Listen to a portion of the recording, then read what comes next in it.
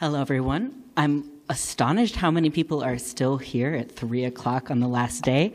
I'm coming to you not as part of a team, just a single person, being very old school literature. I am going to partly read, but hopefully in ways that will still be fun. As our introducer said, I'm here to talk about the uneven digitization of historical literature, looking at a specific case study of just a short 11-year period in the late 18th century that I am particularly interested in. So, literary history, as it is studied and taught, is shaped by its infrastructure, especially the infrastructure that makes texts available to be read. As I think we saw with this idea that we're studying based on what's in anthologies, the findings we're able to make depend in a large part on what we're able to access to draw conclusions from. Today, digital archives of historical materials are a crucial infrastructure for research. In the early days of mass digitization, a techno-utopian emphasis on scale sometimes promised an escape from fraught problems of textual selection, or even an escape from canons themselves. Of course, digital scholars have increasingly shown how completeness is always a fantasy, even when digital infrastructures and tools dramatically expand the scope of what we are able to work with. And particularly when working with 18th century books, which are quite old and have gone through centuries of historic selection processes at each stage of survival, collection, cataloging, preservation, and digitization, it would actually be a surprising discovery to find that the available digital surrogates are perfectly statistically representative of the period's original print production.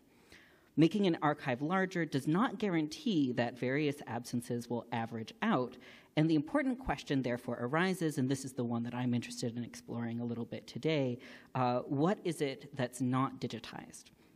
So here I'm going to take up that question as it might impact my specific area of 18th century studies by measuring the uneven digitization of works in 4 different databases that ought to all be the same as each other because they are all representing the same time and place.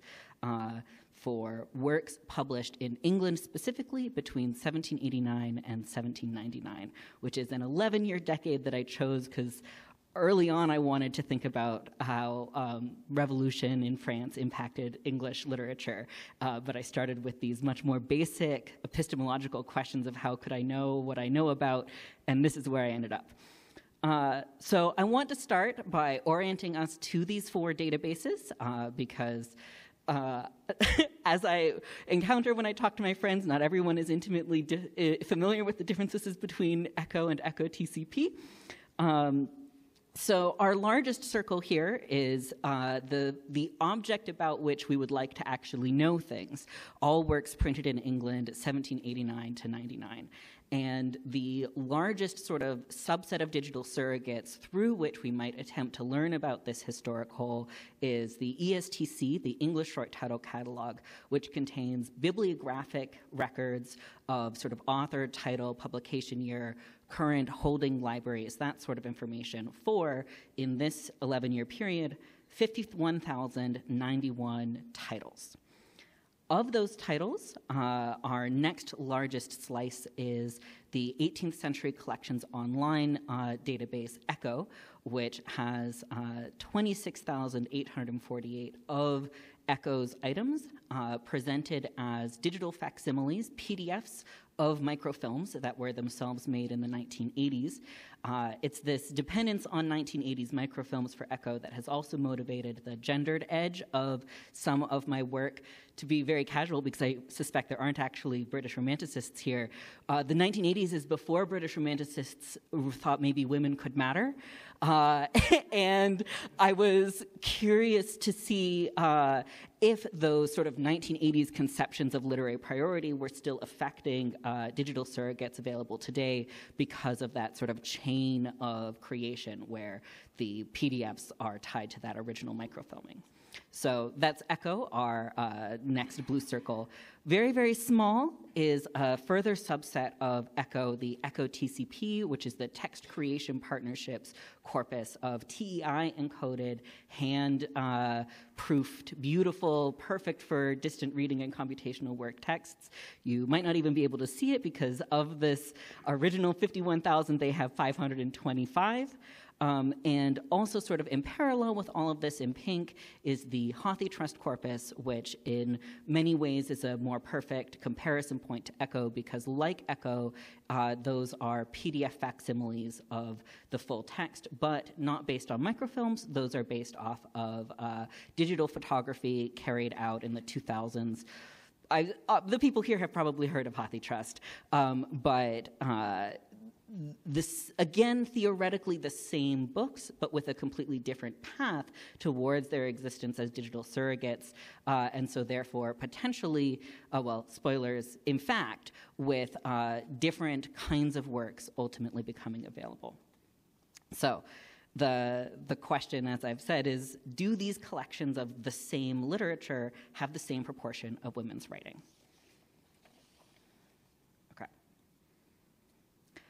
In order to answer that question, I had to go and determine for all of these works what were the genders of the authors associated with each title, a process of grappling with 18th century sort of authorship attribution that I found really fascinating and has brought me to tell you today what are the 10 genders that an author can have in the 18th century. You'll probably know these first two, male and female, and it was, for the most part, quite straightforward to sort authors into these categories.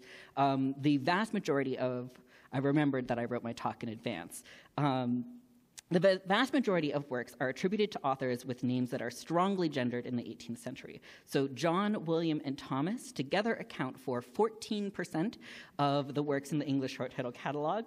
Some of you might be familiar with the Dave-versity problem of more books by Dave than by all women. Here we have way more books by John than by all women. And as I worked my way through the long tail of names, anytime I encountered a name that I wasn't as familiar with as I was with John, I was able to look up the specific person, so Tench Cox and Beelby Porteous, all kinds of really fascinating names I was able to identify.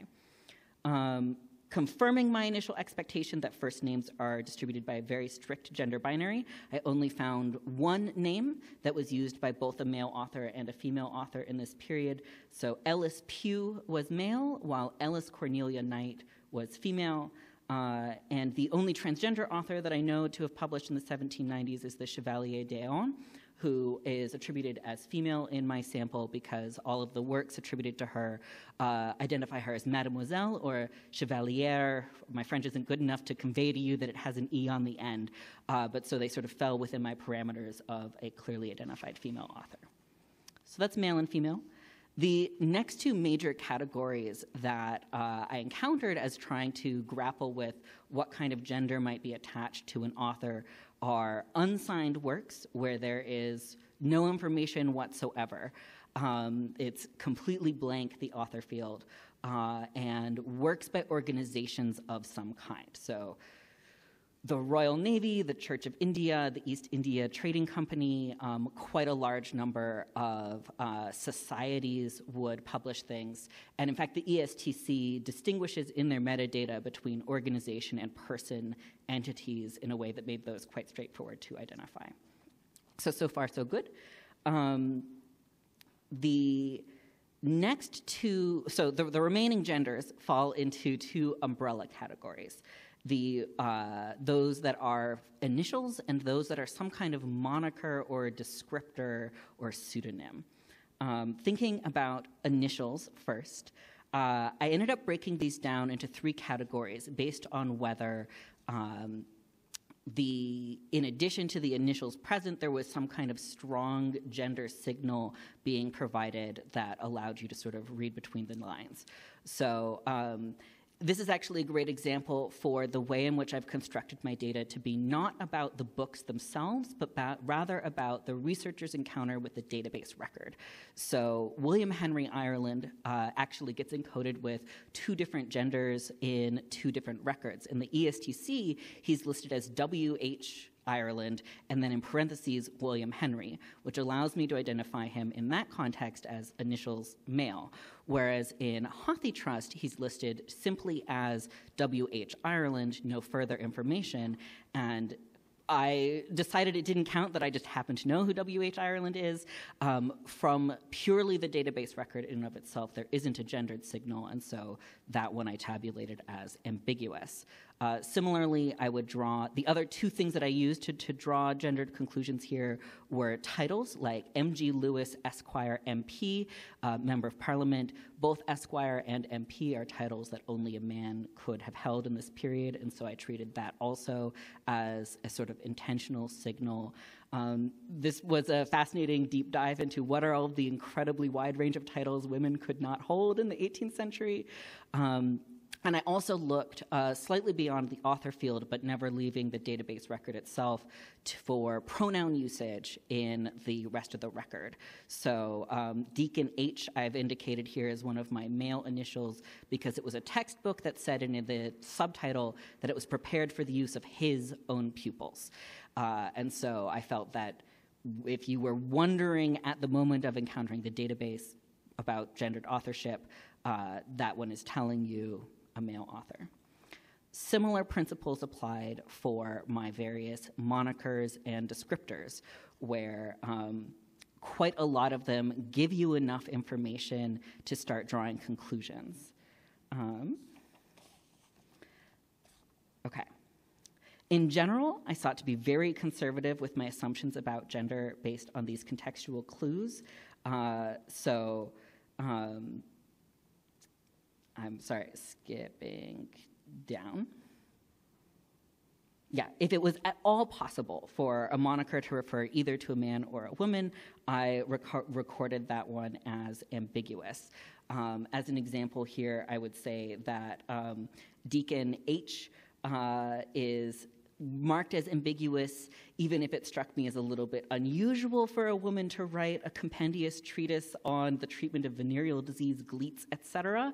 I didn't want to bring in those kinds of preconceptions.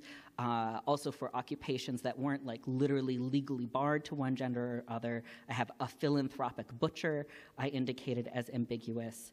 But many of them fall into much clearer categories like a lady, a gentleman, I had a really fun one like, a Burgess but no stupid railman. This was really my favorite part of this whole project. So in the data visualizations that follow, I'll be compressing these 10 genders back down into a few smaller categories, fundamentally 4, which is the male category will include male initials and male monikers on that principle that at the moment that the book is getting typed into the database, there's some knowledge indicating male authorship. Same for female, and then unsigned and organization. So, what did I find out?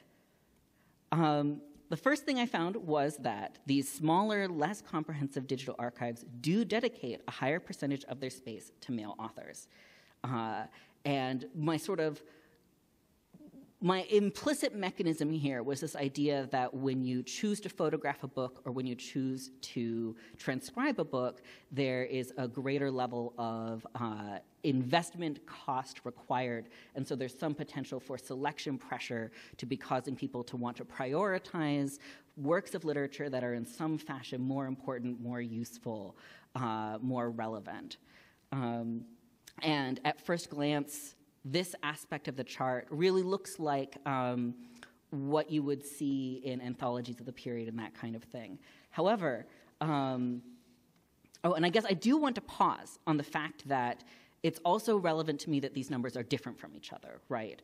That the differences in author demographics do confirm this, this hypothesis that the underlying collection and selection practices of each of these individual digital resources have an impact and produce a different sample of that imagined whole of all print production. It's especially interesting to me that Echo and HathiTrust differ from each other by 7%, which is, even though they are the most similar in what they actually have. So anything that would have been, any factors that would have been related to whether something was too physically fragile to be photographed or whether it was inaccessible for photography, those wouldn't explain the differences between Echo and HathiTrust. And similarly, any of the pressures that might have been something being just too annoying to transcribe. Having done some TEI encoding myself, I definitely feel like there are things I would rather encode and things I would rather not. And so those factors would shape what ends up in Echo TCP. But again, those same factors don't apply for the difference between Echo and HathiTrust. However, it's not men increasing sort of their role in each database at the expense of women, or rather, this increase in men in each of the smaller and smaller resources is paralleled by an increase in women in each of these resources as well.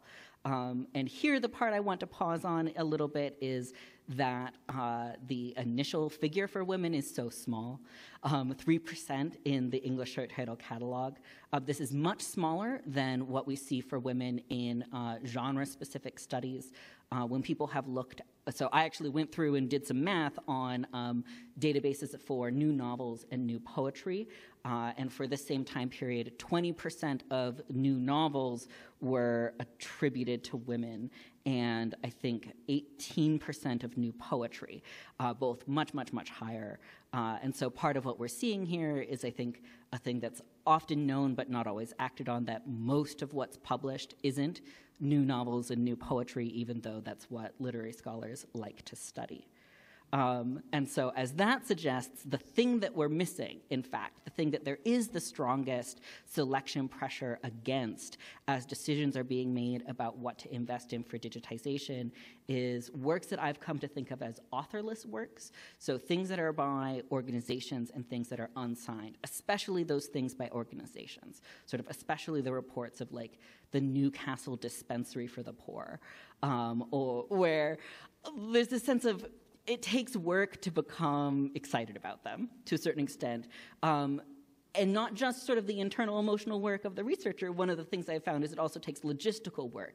So actually, I had a research trip planned to Göttingen because you guys have the only extant copy of this like random scurvy cure advertisement that I wanted to study as a result of this work, which is much harder than many of the novels from the same period.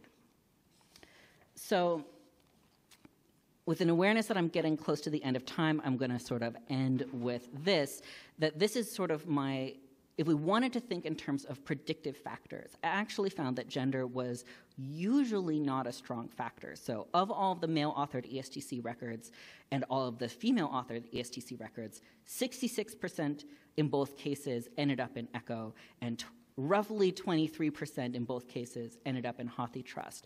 So any given book by a man or a woman on a shelf has, for this particular time period, a roughly equal chance of making it to the next stage of digitization, but authorless works has half that chance or less. And so that's where I've actually seen, this is what's getting left out. If my question at the beginning was, what's not digitized, it actually isn't women's writing, at least for this tiny 11-year sliver. People have seen for 19th century novels that women's writing is under-digitized, but here we have perhaps a success story of those feminist scholars who came into British Romanticism and pointed out that women's writing does matter. Or perhaps it has to do with other factors, with how libraries collect their underlying works. And thinking about my conclusion, I have written a whole bunch of things about the romantic conception of the author, but I think for this audience, what I want to conclude on here is thinking about the art of distant reading more broadly and how to approach working with corpora of historical texts to pose questions that are going to be accurately knowable based off of what you have. So Namely, my key point here, and we can kind of contemplate this slightly refigured version of the numbers as I sort of put this forth, is that the works available in digital facsimiles are not statistically representative of the works for which we have bibliographic records. And even the ESTC can only be taken as a baseline for works that are currently held in academic libraries rather than a comprehensive account of all the works originally produced. Given that no perfect source can exist, both ECHO and HathiTrust might fall within that realm of good enough, particularly for distant reading questions that, for which you're confident that these authorless works would not be relevant to what you're trying to find out. But I would pose that scholars should build into the methods section of distant reading research an explicit testing of the repository's gaps before proceeding too far. And I especially advocate for making explicit comparisons between at least two potential sources as part of that validating of the methodology early on. And one of my other strong findings is that you probably shouldn't use the ECHO TCP corpus for distant reading. Even though it's the only one that will give you words that are all of them words, as opposed to horrible OCR of 18th century texts, I'm just not persuaded that as itself it can be used as a source corpus. Rather, again, turning to that idea of pre-validation, I think an approach that I've seen often work well is to begin with some pre-digital list of some kind, a bibliography, circulating libraries list, and evaluate how many of those works are available in digital facsimile before proceeding and attempt to correct, potentially combine multiple sources, or even maybe you can use this research to convince someone to give you money to scan the books that are missing to have a more comprehensive and statistically sound source. And so I think that is my final takeaway thought. Thank you so much. Ready for questions?